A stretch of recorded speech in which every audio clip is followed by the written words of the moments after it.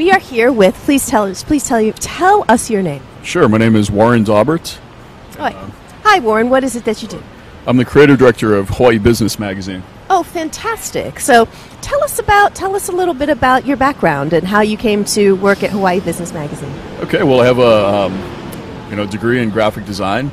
I got my first job out of college at another business publication here.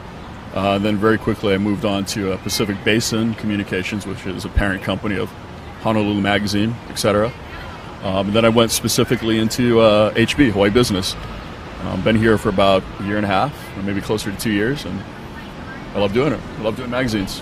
What's a day in the life of a creative director for a magazine?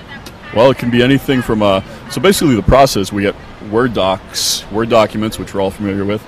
That's how the articles come to us, and then we as the design team have to figure out how to take that Word doc and turn it into a story. It could be a cover story, or it could be a story for the internet. But figuring out how to amplify the content of that story visually. So what do you think is the sort of most exciting story you've ever done, or the one that made you most excited visually in terms of what you got to do? Well, in the May issue, which is what we're currently working on, we have a piece on underground economies in Hawaii. Oh, so interesting. Yeah. Oh, please tell us about that. Well, I think we're going to be able to get into a little more unsavory territory than Hawaii Business typically covers or steps into. So, a little bit of the criminal underworld will be tapped for interviews and sources. So it's a little heavier story than we're used to running, and I'm kind of excited about the contrast there. We're coming off of a couple of celebratory, really positive issues and articles, so I'm looking forward to doing a deeper dive into something a little seedier, So I think we could only be talking about things like trafficking, be it trafficking of drugs, trafficking of people, trafficking of animals or protected materials, or even just sort of underworld. Particular, but one thinks about the sex trade here, something we don't talk about a lot. Are these the type of topics we're talking about? I believe some of that's in there, and more.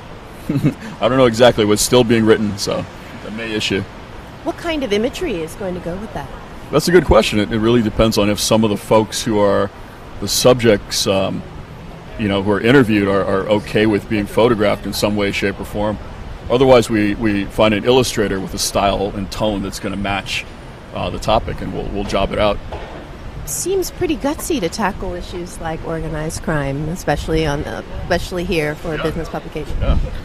Yeah, it is, and we don't do it very often. I think the subject matter in general, we're all kind of familiar with the different types of underworld enterprises that are here, but it doesn't get illuminated very often. And I think we do so every 4 to 5 years. We take a plunge back in and then kind of take the temperature of some of these areas and find out where the new, really like the growth sectors and in crime are right now. So it's really from a business point of view. Well, I think that's fascinating. And actually, we were here to talk a bit about the economy. What do you think? I know you're a creative director, but from your purview at the magazine and just as a private citizen, how do you feel about the economy in Hawaii right now? Well, being at a print publication and what everyone has been saying for the past, 20 years, I think it was there was a scene in Ghostbusters, which is an 80s movie, where Egon says print is dead, right? So we've been ushering in the death of print for, close to 30 years now. So that's something that we kind of keep a pulse on, and that's something that we look to see our dollars being funneled away from print publications in general.